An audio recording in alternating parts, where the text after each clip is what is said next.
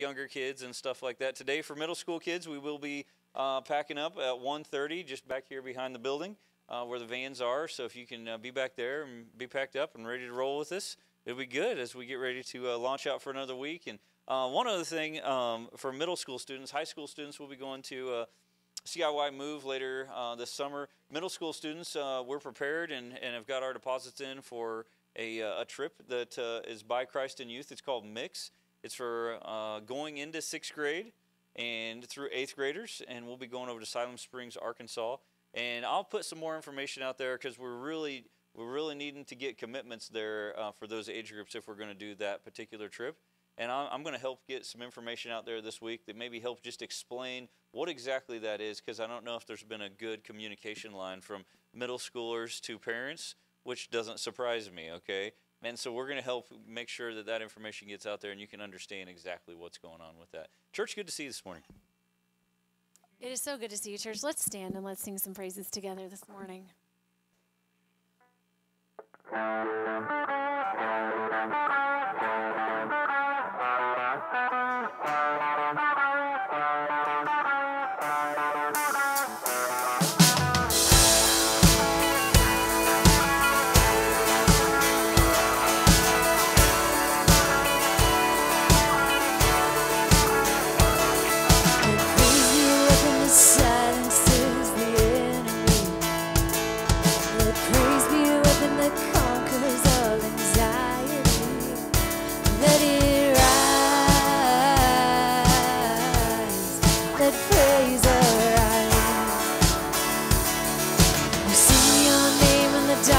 Changes everything. Sing with all we are and reclaim your victory. Let it rise. Let praise arise. Yeah. We'll see you break down every wall. We'll watch the giants fall. Fear cannot survive when we praise you. The God of breakthroughs on our side, forever lift him high. With all creation cry, God, we praise you. We praise you.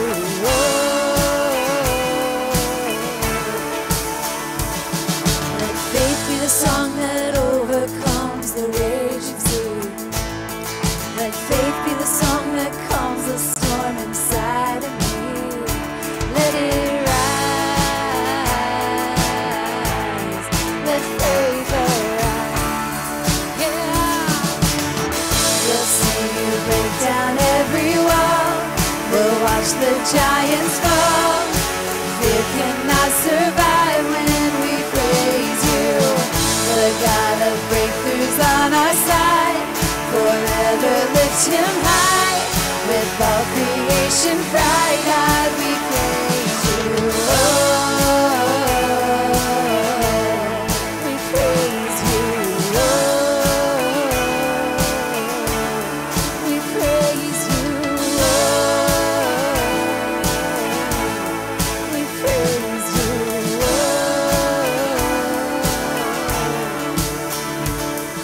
This is what living looks like. This is what freedom feels like. This is what heaven sounds like. We praise you, we praise you. This is what living looks like. This is what freedom feels like. This is what heaven sounds like. We praise you, we praise you. This is what living looks like. This is what freedom feels like. This is what heaven sounds like. We praise you, we praise you. Break down every wall. We'll watch the giants fall. Fear cannot survive when we praise you. The God of breakthroughs on our side, forever lift him high. With all creation cry, God, we praise you. We praise you. We praise you.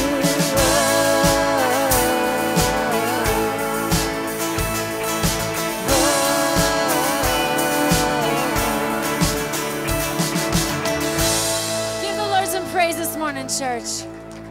Amen. We learned a new song out of camp this week, and I want to share with you this morning.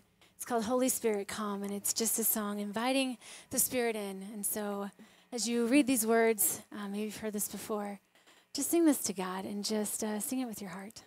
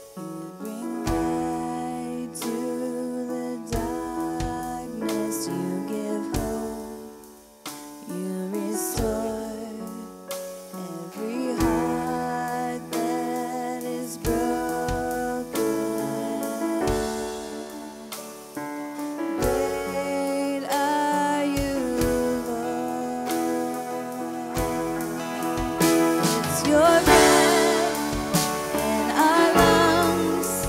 So we pour out our praise, pour out our praise. It's your breath in our lungs. So we pour out our praise to you only. Great are you, Lord. Let's sing that again to him. You are love. You bring light to the darkness. You give hope. You restore every heart that is broken. Great are you, Lord. It's your breath in our lungs. So we pour out our praise, pour out our praise. It's your breath in our lungs. So we pour out our praise to you only. It's your breath in our lungs. So we pour out our praise, pour out our praise. It's your breath in our lungs. So we pour out our praise to you only.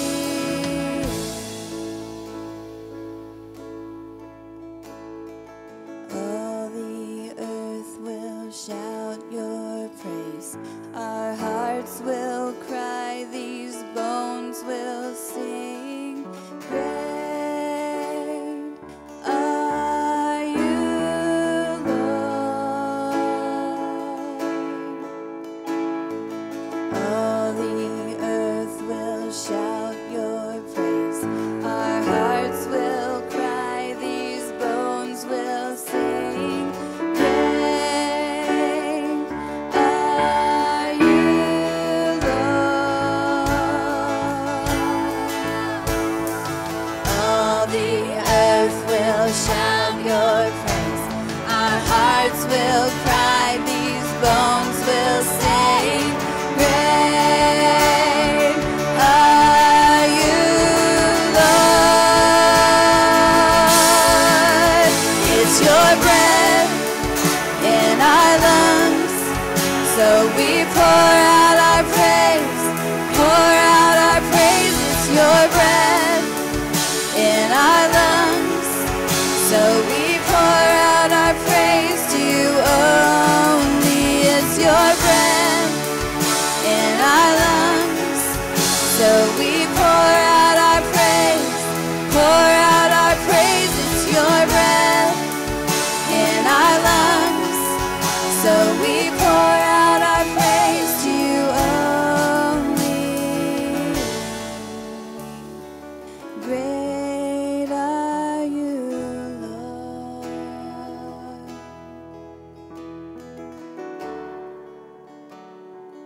Great are you, Lord. Father God, we just praise you. We just thank you for all that you do and all that you're doing. God, I just pray that you open our hearts this morning just to hear your words. But I thank you that you are there always and that you are faithful even when I'm not.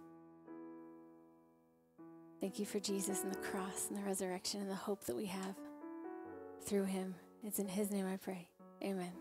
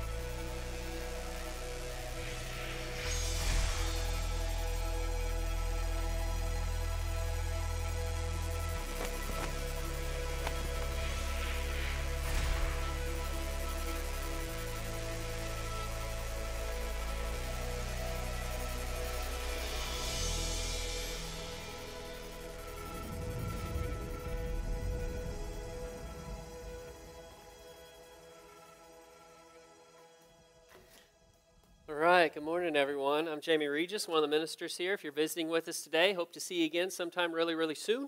At this time, our 1st through 3rd grade can go to Children's Church, 1st through 3rd grade. All right, very good. It is camp season, folks. We are off and running. High school camp was last week, middle school camp's this week, followed that by 5-6 camp. One of the things I really enjoy about camp is the worship. It's pretty fun because usually we go out and visit maybe a night if I'm not out there helping with the week, and I always really enjoy seeing young people pour out their hearts before the Lord. Something about doing it in an open chapel, in a beautiful place, and the mosquitoes are around, and it's 98 degrees with 115% humidity. It's and campers don't sweat. I didn't know if you realize that or not. They don't. Anyway, it's really, really good, and I pray not only you parents, but the rest of you as well, because all of you here are a part of sending young people to camp. The church supports that kind of half-off coupon. That's not like a coupon we get from the camp. We pay for that, all right? And so you are all a part of getting those young people out there, and big changes many, many times happening in their lives, and it's just good stuff, really, really good stuff. All right, let's jump in. We are in Acts chapter 7. Acts 7. We are today we'll wrap up a quarter of the way through this journey through Acts. That's a good thing. Last week today we're looking at the conclusion of what we kind of studied through last week. Last week we looked like 53 verses, and my goodness, I appreciate so much your patience last week because I knew it was going to take a little while. Today 7 verses, so it'll just be a little bit different. But it's not just a conclusion; it is a conclusion, a chaotic conclusion, a conclusion with the wrong perspective that could be seen as quite tragic. But we're going to see something today, and keep in mind the book of Acts is the history book of the New Testament. It's not teaching that is written by one of the apostles or something. This is action taking place. Now we can learn a lot from it. But it is history.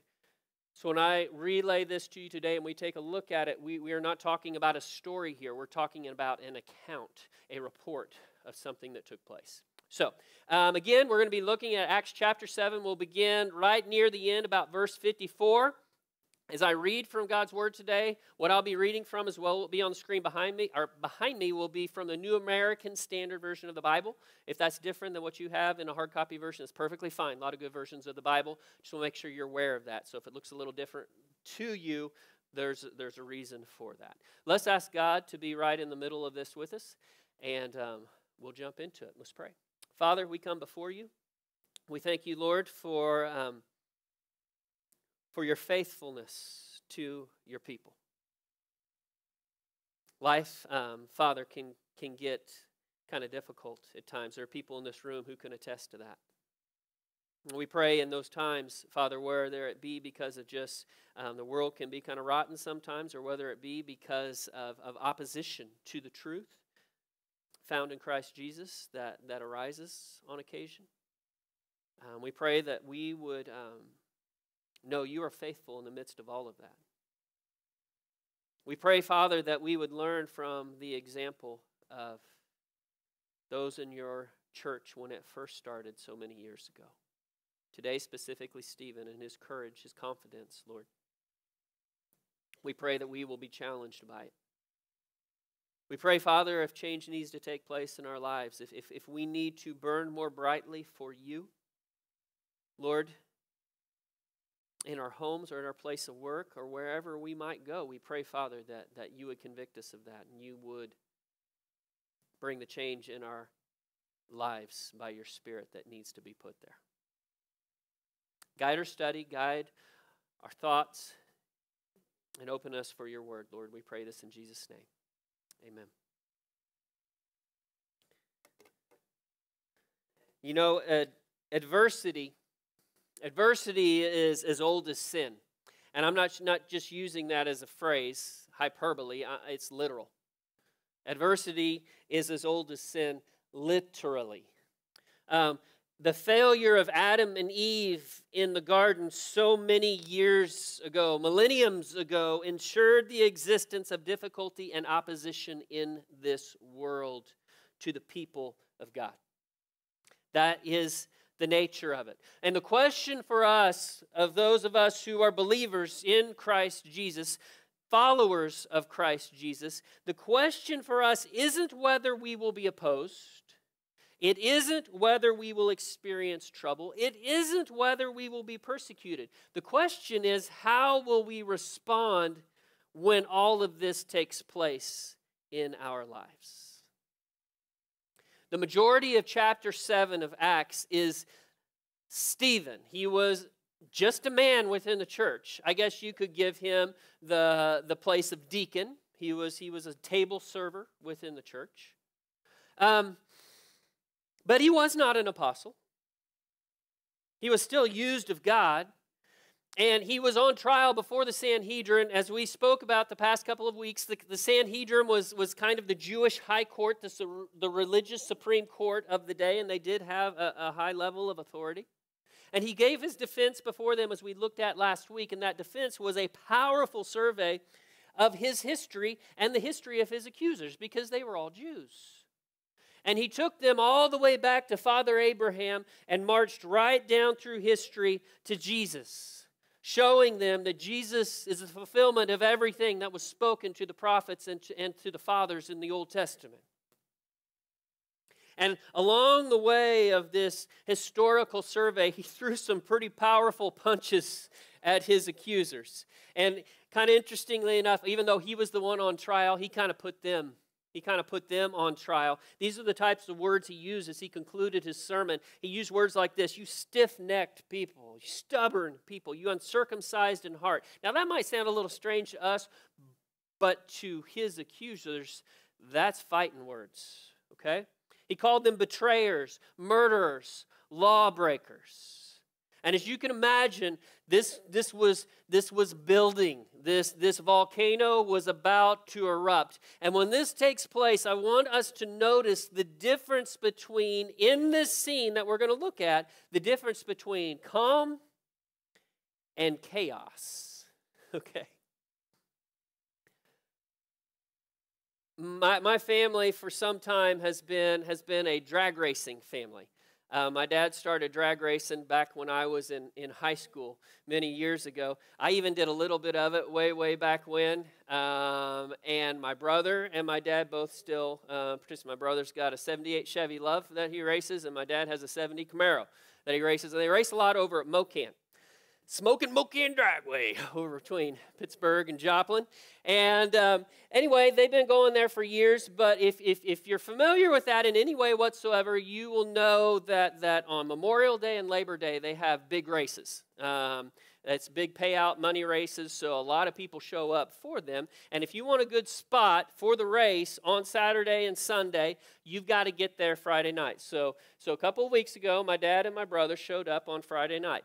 Audrey, our youngest, and myself, we were planning on going and watching because one of her best friends also drag races over there, runs a junior dragster over there. And so we got all this planned, big plans for the next day. Well, that Friday night, my dad's car is pretty consistent, runs pretty good. He usually doesn't have to test it very much, so it's still on the trailer. My brother's truck, whole different story. All right, seems like there's always something going on with that old truck. So he's getting some test runs and stuff, and he had just gotten up, made a test run, didn't run good. Okay, and Dad was going back. They were parked by one another in the pit area. And he was going back, and my dad's just turned 76 years old. He doesn't like walking anymore, so he's on a bicycle. So he's riding his bicycle back, and it's about a quarter mile away from the starting line to where he was at. He's riding his bicycle. He noticed there was a woman that he recognized, a family had been there for years, coming towards him, walking a big German Shepherd on a leash. And as they get closer, the German Shepherd's not like right by her. It's like out there a little ways. He's like, this dog's going to get in front of me. Usually if you run into a dog on your bicycle, the dog isn't the one who gets hurt. All right, that's just kind of the way it happens. So Dad's like, I don't want to wreck here. So he just stopped his bicycle, leaned over on his left leg, and that dog came up, Dad thinking probably just to sniff him or something. Well, the dog latched on to his leg, right below his knee, onto his calf, and had 2 puncture wounds, almost 2 inches long in the back, and in the front, about 1.5 inches long puncture wounds that went all the way to the bone. All right. Dad ended up in the emergency room till about 11:30 that night. We didn't go watch him race. The next day, doctor said, you got to keep this elevated for a few days. It was quite a scene from what I understand.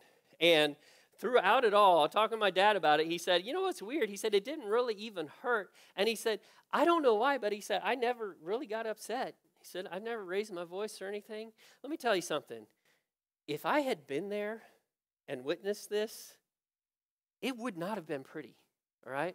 There probably would have been more than one person bitten, and I probably would have broke my foot in that dog's ribs. All right? I mean, there is no way I could have stood there and just watched this take place. I am very, very confident that if I was there, the way I would have responded, and my brother the same. It's a good thing he was in his truck coming back to the pit because he, no telling what he would have done. All right? I'm quite certain we would have made matters a lot worse, okay? Now here's my dad, completely calm in the midst of all of it. Calm in the midst. I would call that chaotic. I haven't been bitten by, I mean, I've been nipped by a dog, but a little poodle terrier thing. Get off me, but we're talking a German Shepherd here, all right? I want you to notice something as we look at this response today. As we see the conclusion of Stephen's sermon and how the people respond to it, I want you to notice the polar opposite responses that take place. All right, verse 54 of Acts 7. Stephen has just summarized, or just concluded, I should say, his sermon as we looked at last week. And he ends with a couple haymakers, all right? And then he says, the text says this. It says, now when they, the Sanhedrin, his accusers, when they heard this, they were cut to the quick, and they began gnashing their teeth at him. Okay, cut to the quick. We've seen that phrase in the Greek already used one occasion in the book of Acts. And what it means is this. I mean, literally the picture painted in the Greek is a picture of being sawn in two. I mean, we are talking a level of rage here that his accusers are undone by the rage. And then it goes on beyond that. It says they gnashed their teeth at them. Now, I'll be straight with you. I was told by my dentist, I'm talking a long time ago, all right, a long time ago, that at that point in time, I had the bottom teeth of like a 67, 68-year-old man, all right? I was like in my early 30s because I grind my teeth at night. So I got to wear a bite plate at night to keep that from happening. These people are so angry that they are clenching their jaw so tightly that their teeth are grinding, okay? They are furious. The picture painted by Luke, who's a doctor, by the way, he knows what these terms mean. The picture painted by, and on a side note, who helps him paint that picture with the words that he used, we'll talk about who helps him with that a little bit later. But the picture painted by Luke here is not a pretty one.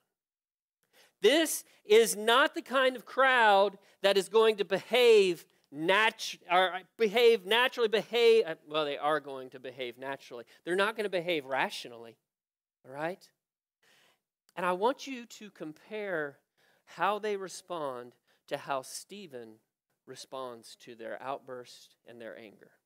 So let's transition to Stephen, verse 55. But being full of the Holy Spirit, he, Stephen, gazed intently into heaven and saw the glory of God and Jesus standing at the right hand of God. And he said, behold, I see the heavens opened up and the Son of Man standing at the right hand of God. So we got these guys, these religious leaders, losing it. They are so furious. And on the other side, we have Stephen as calm as a mountain valley lake on a still morning, all right? There's more to this picture, though, than just this outer calmness of Stephen. He uses a term here, a title, I should say, that we don't see much in the New Testament. And the title's this. Look at the verses. He uses this in describing what he looked into heaven. He describes what he sees. And he sees the Son of Man. This is the last time in all of the New Testament that we'll see this title for Jesus used. Now, some of you Bible scholars say, well, wait a minute, preacher, what about Revelation? The Apostle John, who wrote Revelation, that ends our New Testament, it talks about the Son of Man, but look closely. It doesn't say the Son of Man. It says one like the Son of Man. The one like a Son of Man. This is a title. You know the only other person who used this title when it came to Jesus, referring to him in this way? Jesus himself. Jesus referred to himself as the Son of Man. We need to look a little bit more deeply into this title that Stephen used because it is rare. Why did he use it? Is there something more going on here than meets the eye? So let's take a look at this. First of all, Stephen evidently and correctly saw Jesus as more than a Jewish Messiah. Understand this at this point. This is before Gentiles have become a part of anything. All the believers in Jesus up to this point in time, and we're only going on months, quite a few months now, but they're all Jews. Okay? But when we see the Old Testament, we'll see it specifically here in just a moment, and we see this terminology of Son of Man, we see that it is talking about a place of authority that is over everything and everyone. So he's saying, I see the one who is the head of nations, the one who is over all peoples, the one who is over all galaxies, the one who is throned over all of creation. So first of all, Stephen sees Jesus in his rightful place and his authority in a true and a real way. Secondly, the presence of the Messiah at the right hand of the Father, God the Father. There's something we got to understand about this. Stephen is here. He's on trial because his accusers say that he's blaspheming God because he's not giving the temple its proper place of importance and authority. That's the reason he's on trial here. And they're labeling that as blasphemy. And the picture he's painting here is of the Messiah at the right hand of God. Okay? Now think about this for just a moment. Whose Messiah? His Messiah. And the potential Messiah of even his accusers there. We'll find out more about that here in just a second. And he is at the right hand of God. This is so much more powerful, so much more heart-satisfying than going and making sacrifices in a temple, trying to atone for what you've done before God. Stephen says, I see my Messiah, and he's at the right hand of God. Number 3, this is the ultimate fulfillment of Daniel's prophecy. That's that prophet in the Old Testament I was referring to. The prophet that is quoted in Revelation. So let's take a look at it. This is, you keep a finger there in Acts chapter 7. We'll make it easy for you. Turn back to Daniel chapter 7. Look, Daniel's not a real big book, but Ezekiel is, and it's right next to the book of Daniel. The prophecy of Daniel is right next to it. So I'm going to try to do this. I should have marked it. My goodness, I don't want to lose my spot over there. All right. Daniel, chapter 7. One thing about Daniel of all of the prophets in the Old Testament, my goodness, Daniel is like the vision guy. It's like he saw visions that had to do with world history. He saw visions about the rise of Alexander the Great. He saw visions about the rise of Rome, who's in power at that time. I mean, this guy saw some amazing visions. Of all those visions he saw, nothing held a candle to this, though. Daniel 7, verse 13 says this. Daniel speaking, I kept looking in the night visions, and behold, with the clouds of heaven, one like a son of man was coming. And he came up to the Ancient of Days and was presented before him. And to him was given dominion, glory, and a kingdom, that all peoples, nations, men of every language might serve him. His dominion is an everlasting dominion which will not pass away, and his kingdom is one which will not be destroyed. Now, a lot of people want to take that right over to Revelation and say that's what's coming. Guys, that's already happened. Jesus has taken his rightful place at the right hand of God. He is in rule authority over everything. Now, not everything might acknowledge it yet. That's still coming. But he is in that place of power, whether they know it or not. And what Stephen is saying here to these religious scholars of the Jews, that like, Jesus is doing this right now. The Son of Man is in that place. He has fulfilled Daniel's prophecy. He is the one. Jesus' fulfillment of Daniel's vision shows that there was no place for any institution that gave religious privilege to one nation in particular. He's saying this, the time of the temple, it's over. It's over. And if they weren't already angry, which they are, I mean, this is like, can you boil water even more? I mean, seriously, once it starts boiling, can you really boil it? Because, man, look what happens next. I mean, they know what he's saying here. Now, here's the other thing about what Stephen sees when he looks up. He sees the Son of Man at the right hand of God. What's the Son of Man's posture? So often you see he took his seat at the right hand of God, meaning the throne, the place of authority. But here, the Son of Man is standing. Now, we need to understand something about this. Okay. The nation, for quite a little while, was captivated with a little trial going on. You know what I'm talking about? Between a man and a woman, this whole trial thing, and it was on the news like crazy. It's like, do I have to hear about Jack Sparrow anymore? Are you serious? And I love, Robbie, when you dress up as Jack Sparrow, but my goodness. All right. I mean, that's like dominating the news. I'm like, seriously, is there more important things to think about right now than this? Okay. And when you would see, and that's the way we do it these days, when you're in a courtroom, maybe some of you have been there before, when you take the place of a witness and you take the witness stand, what do? You walk up, you come up front, put your hand on the Bible, and then you go and do what? You sit. That's not the way it was then. At that point in time, when you came before the court to give your witness, you stood. The court, now they sat, but you stood and you gave your witness. Now let's think about this for just a moment. Once again, what is the Son of Man doing? He's standing.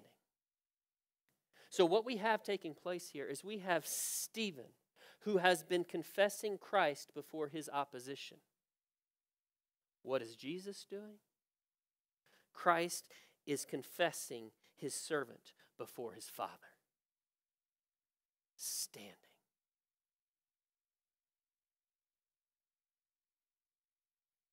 Brothers and sisters, make no mistake about it.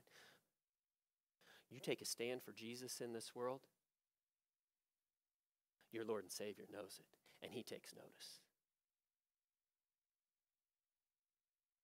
It's no wonder Stephen's face shone like that of an angel throughout this entire chaotic scene. I mean, we got that quite a few verses ago, that when they looked at Stephen, he had this face of an angel. I told you for a couple weeks now, that's not the precious moments, chubby little face we're talking about here. We're talking about a man, confident, eyes on fire for the Lord. A man in the midst of chaos, and yet he is completely, totally, 100% in control of himself, and to be honest with you, of the situation. Now, on the other side, let's see what's taking place. Verse 57. Yeah, they caught this Son of Man thing and what it meant. Verse 57. But they cried out with a loud voice and covered their ears. Moms, Dad, you ever seen that take place before? You know what that's called? A royal fit, all right?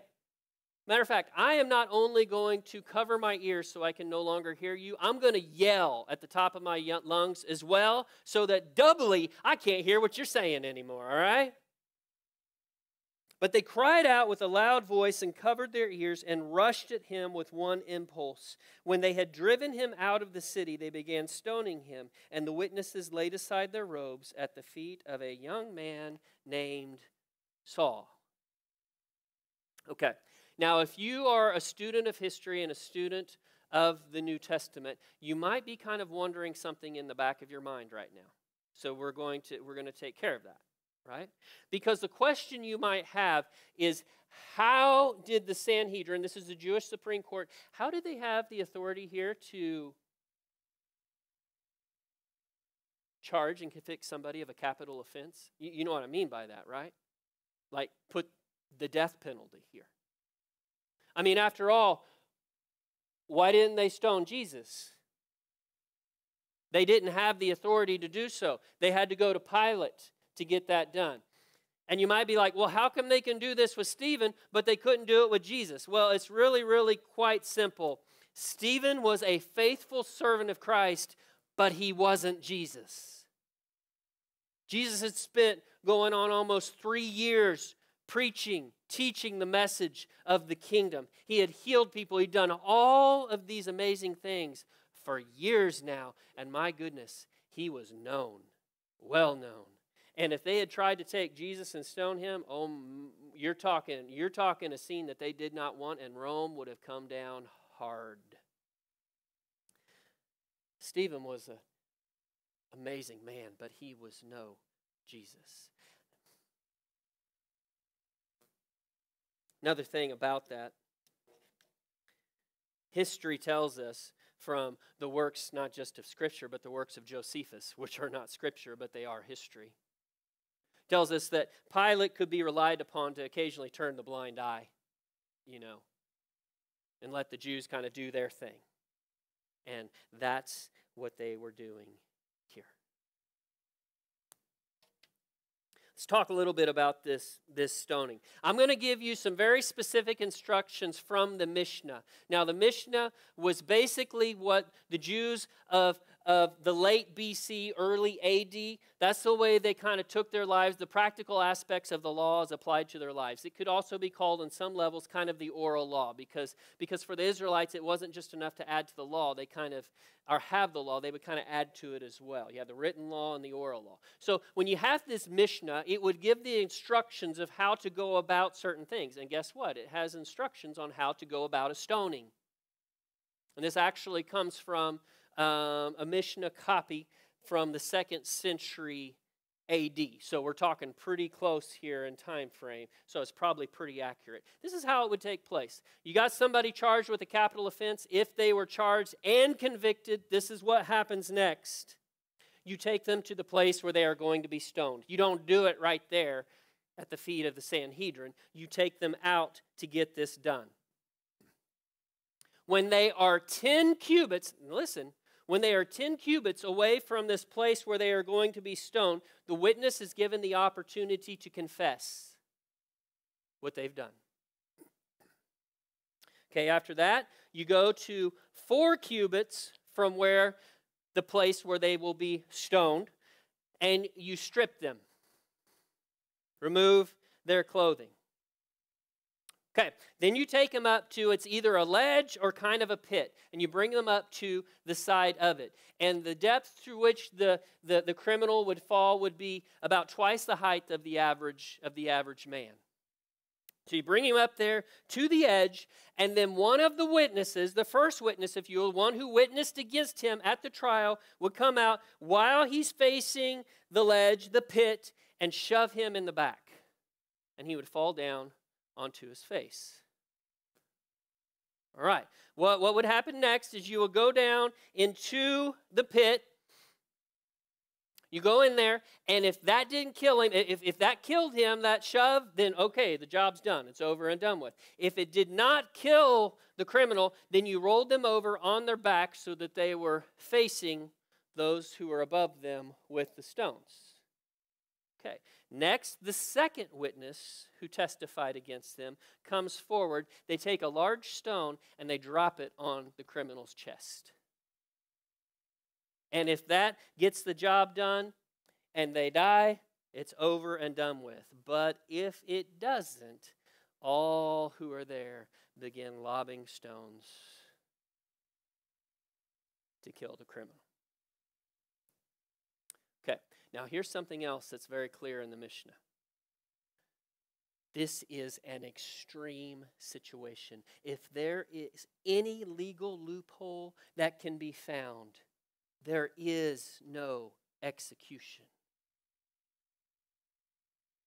Now let me ask you something. Do you think that mob scene of these infuriated people resemble anything like what's talked about in the Mishnah? Is it a crowd of very solemn people of like, we really don't want to do this, but we have to do this? That's not really the scene that I'm seeing here. It is a very chaotic scene. As a matter of fact, some of the details we're going to get from it makes it clear they didn't follow anything that the Mishnah was talking about. As a matter of fact, it says at one point in time that Stephen fell to his knees. This is an ugly situation. And in the midst of all of this chaos and fury, we see something else taking place. Take a look at verse 59. They went on stoning Stephen as he called on the Lord and said, Lord Jesus, receive my spirit. Now, those words should sound a little familiar to us, but a little bit different. You remember what Jesus said on the cross? Some of his final words. He said, Father, into your hands I commit my spirit. And he died. We have Stephen doing something similar. But who does he say these words to? To God the Father? No, he says them to his advocate, the one standing at the right hand of God the Father. And he cries out to his advocate, to his Christ, and he says, Lord Jesus, receive my spirit.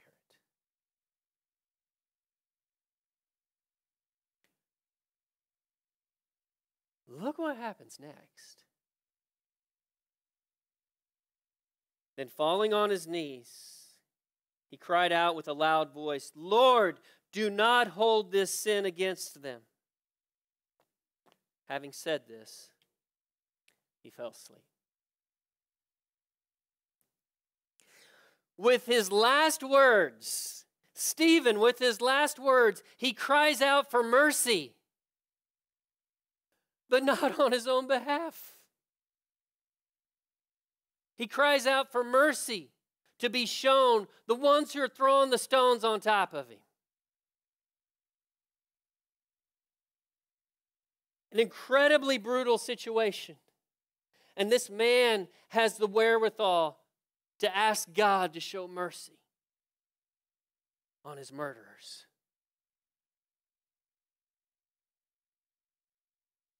And then Dr. Luke, the author of the Acts of the Apostles, he tells us these words, Stephen fell asleep. I love the words that he chooses to use here. It's an unexpectedly peaceful description in the face of such a brutal death. And I'm telling you something, brothers and sisters, when we see what Stephen does and the way he responds to these people, you're seeing the death here of a supremely confident man.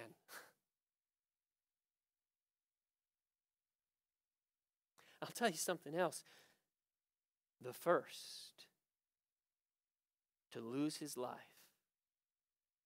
for his faith in Jesus Christ. Stephen will always wear that title. And let me tell you something, brothers and sisters, because he's not the last. As a matter of fact, according to statistics, you can read all through it in Voice of the Martyrs. From the time I've begun preaching this sermon, we've talked about this in the past, there have been people in our world who have lost their lives for their faith in Jesus Christ. Happens quite often. This is the first. Let me tell you something about him. My goodness, he set the bar kind of high, didn't he? In the midst of everything he's going through, he remains calm and collected.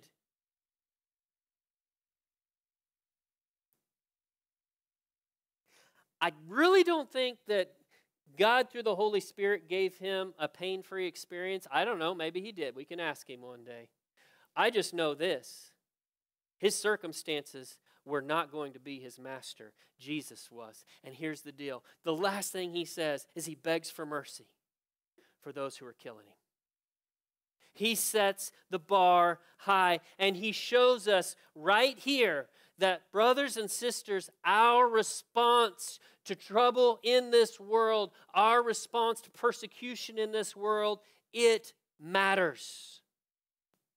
How did Stephen remain in control of himself throughout all of this? It's because of what's going on the inside. That's how. He had full faith in his Lord.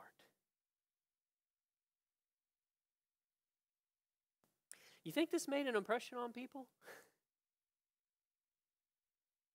I mean, put yourself in the shoes of some of those throwing the stones. Would this, and you just threw the one that's probably going to get the job done, all right? And right before this man that you are throwing rocks at, he looks up into heaven and he begs God for your forgiveness. Is that going to make an impression on you?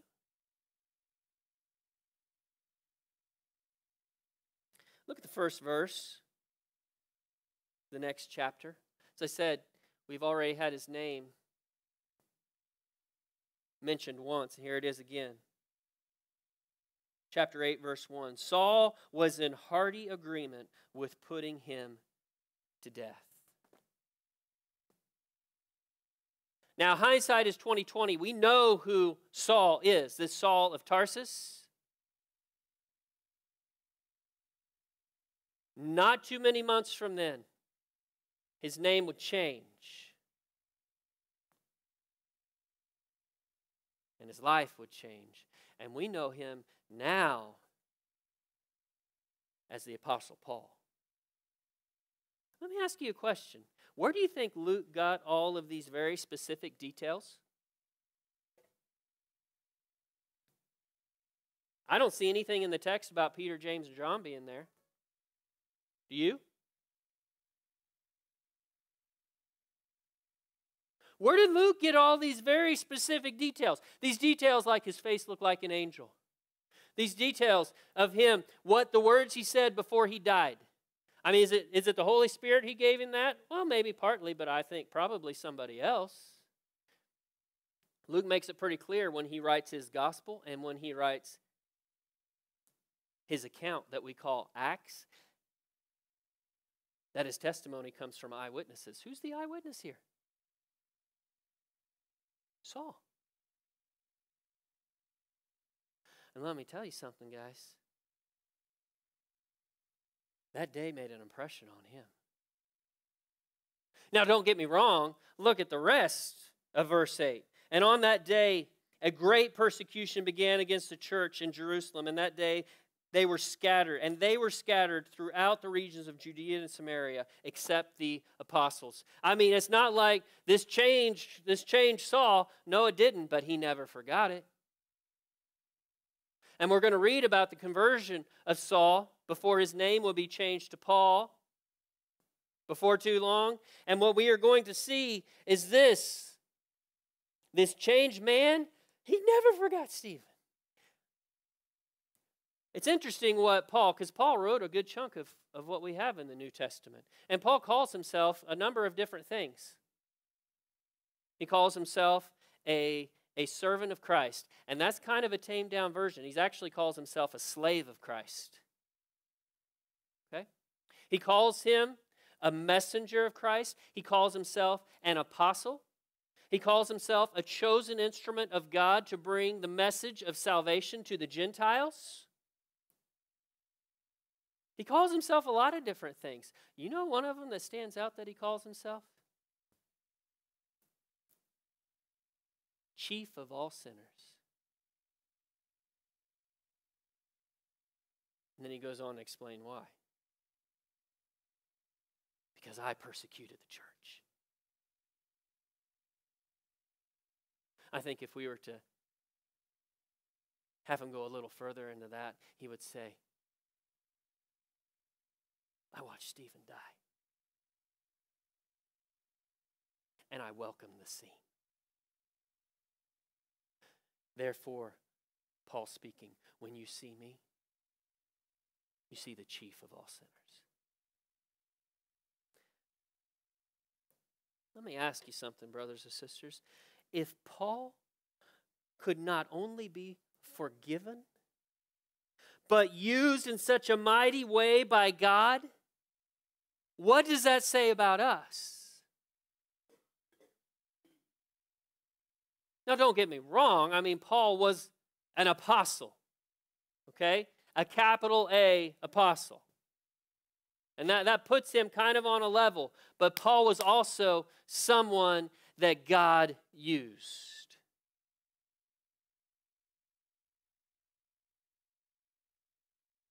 You know, it's kind of interesting. Sometimes we can get so messed up in our little brains up here, all right, that we think we are not worthy to do something for the Lord. This happens amongst believers. I don't, if you've experienced it, I hope not, but I'd be willing to bet there's somebody in this room that has. It's like, nah, that's not for me. That's for somebody else. You don't know where I came from. You don't know what I've done. Well, I've got a feeling that nobody here participated, now I could be wrong, but participated in the execution of Christians. If you've done that, I don't know if you should raise your hand. Talk to me about it after church and we'll figure something out, okay? But I'm guessing that hasn't taken place for the majority of us in this room. But let me tell you something. Paul isn't the last one that will be a part of an event like that would later become a proclaimer of Jesus Christ. And if God can use people, you know what Paul would be called if he was around today? He'd still be Saul at that point in time, okay? He was going around, as we will see in the next chapter, breathing murderous threats against anybody bearing the name of Jesus Christ. You know what we would call a religious fanatic like that? A terrorist. And God took a terrorist and turned him to one of his most powerful messengers of all time. A co-author along with God of much of our New Testament.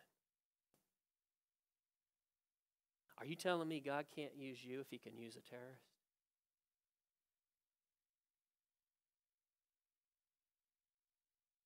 We come to our time of communion. We come for some very specific reasons, one in particular. We come giving thanks to God for what he's done for us. You know why Paul could be forgiven? Paul, who shed the blood of others, he could be forgiven because Christ shed his blood for him. Christ shed his blood for you and for me. God shed his blood for you and for me. And for that, I don't think we could ever say thank you enough. And when we come to our time of communion, that is the primary thing we do. We thank Jesus for his blood. But we also thank Jesus for the hope we have because he conquered the grave. And just like he arose, brothers and sisters, so will we.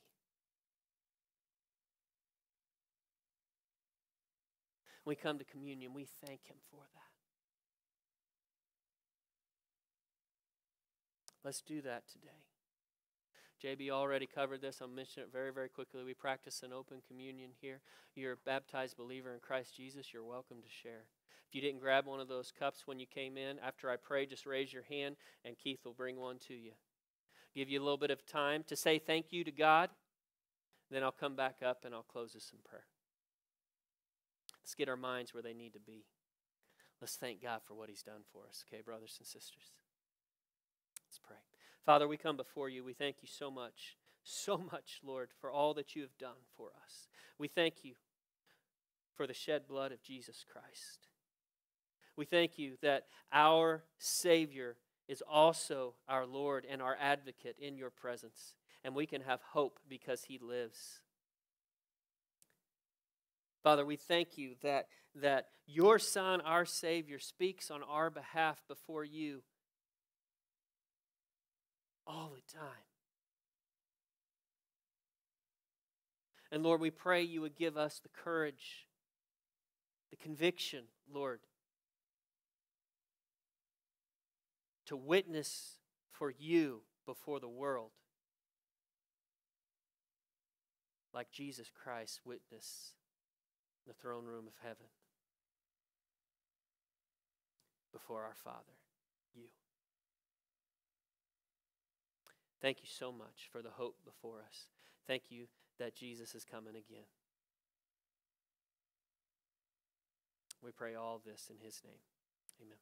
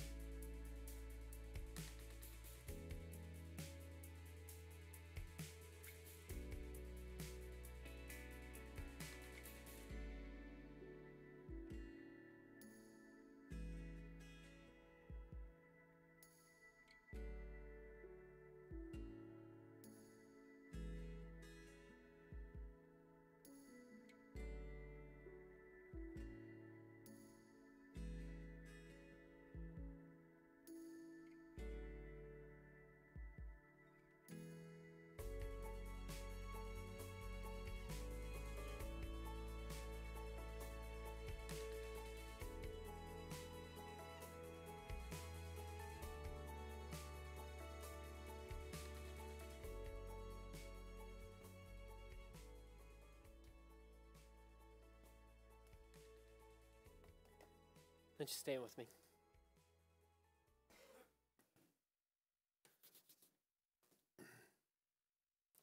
You know, as we close things down today, the thing that we need very much to keep in mind is the fact that perspective is capable of changing everything. Okay, and what I mean by that is what we experience in this world, because we know. I mean, if you've been walking around long enough, for a while now, couple, 2, 3, 4 decades, right? You've come to an understanding that life can be pretty tough sometimes, and some of you have experienced that to a level that I haven't. All right. And when we go through those times, whether it comes from, as I said, just difficulty in life, or whether it comes from truly being persecuted for your faith in Jesus Christ, because it does happen. Even in this nation, it happens, okay? But the way to keep the proper perspective in the midst of all of that is to understand, brothers and sisters, if you're a follower of Jesus Christ, this world's not your home. It's not our home. I really honestly think that the 20th century writer and author C.S. Lewis put it in a way I haven't seen anybody else other than Scripture put it better. When he talks about difficulty, when he talks about pain, when he talks about opposition in this world, and he says this, he says, God, the Father, the loving Father, He whispers, you understand? He whispers in our hearts and minds and in our lives through pleasures that we experience in this world. He whispers. But He shouts at us through our pain. It is His megaphone to rouse a deaf world. You understand the significance of that? It is a reminder that this world, for the believers of Jesus Christ, for the followers of Jesus Christ, it's not just a megaphone to awaken us to God and His presence and His existence, because we already know He's there. For us, it is a reminder that we're not home yet. Okay? And while we are here, there will be trouble. And you know what? Now the New Testament kicks in, which, as much as I love C.S. Lewis, he doesn't hold a candle to the New Testament, all right? Or the Old Testament, for that matter. And when you look at the New Testament specifically, when it begins to talk about, there's kind of this change there. You see trouble in the Old Testament. You see trouble in the New Testament. In the Old Testament, it was like, what did you do wrong? What did you do wrong? What did you do wrong? You mean Job and his buddies? Job's like, I didn't do anything wrong, guys. He was getting angry about it, okay? To the point that he was shaking his fist at God. Well, God showed up at the end, and Job got a lesson in humility, all right? But you fast forward a few centuries into the New Testament, and the writers of the New Testament, one of which is that guy that we talked about today, the Apostle Paul, and they begin to speak about trouble in this world in an entirely different way. They don't talk about deserving it or brought it upon ourselves. They begin saying this, rejoice in it. And I was like, come again? Rejoice in it.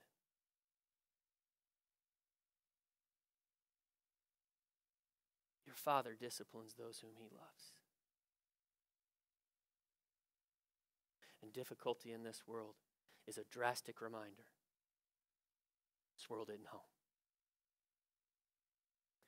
But brothers and sisters, we're here for a while. And the way we respond to difficulty in life, yes, it does matter. But you know what else matters? Truth matters. There is absolute truth. There is. And at the center of all of it is Christ. I am the way, the truth, and the life. No one comes to the Father but through me. That's the truth. And we are to present the truth while we're here. There's no option, people. There is no, well, I don't have the spiritual gift of presenting truth. No.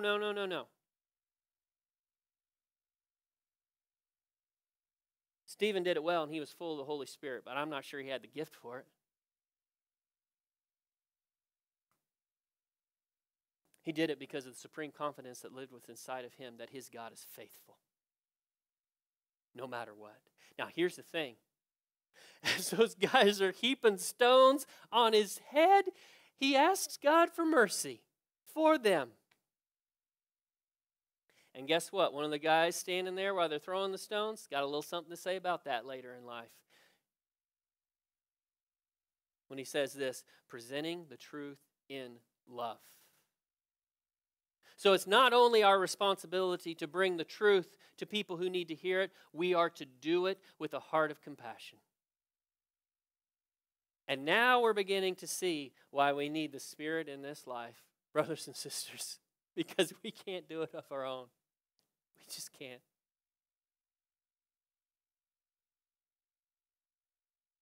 Jesus is coming soon, folks. I don't know what that means. I don't know if that means tomorrow, or I don't know if that means 500 years from now. I don't know, but I know this. It could be tomorrow. What are we doing about it? One last question before we close down. If you are in this room right now and you are not a follower of Jesus Christ, this is the truth, spoken in love. Your future is a future of eternal judgment and punishment.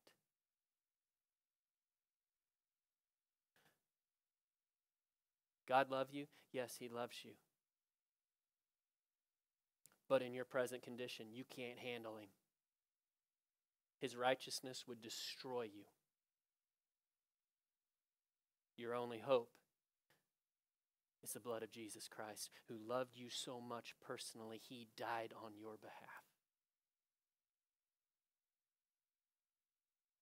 If you have never relinquished the control of your life to Jesus Christ, my question is, why and what are you waiting for? There are so many people in this room who would love to talk to you about what it means to turn your life over to Jesus. Don't wait. One day it will be too late. Okay? Do it today. All right, let's pray. Father, we come before you. We thank you so much, Lord, for Stephen's example that we can be encouraged by, Lord, and we can learn from. But Lord, we know that the reason he was so confident isn't because he was such a powerful individual. It's because he had and has a powerful Lord. Father, we pray for brothers and sisters in Christ throughout this world who are experiencing persecution to such a level that giving their life is a very real possibility.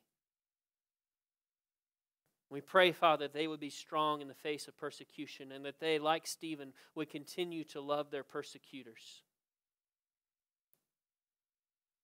Even when life gets unbearably hard. We pray, Father, for us that you would give us the opportunities and the strength by your Spirit to represent you well in this world.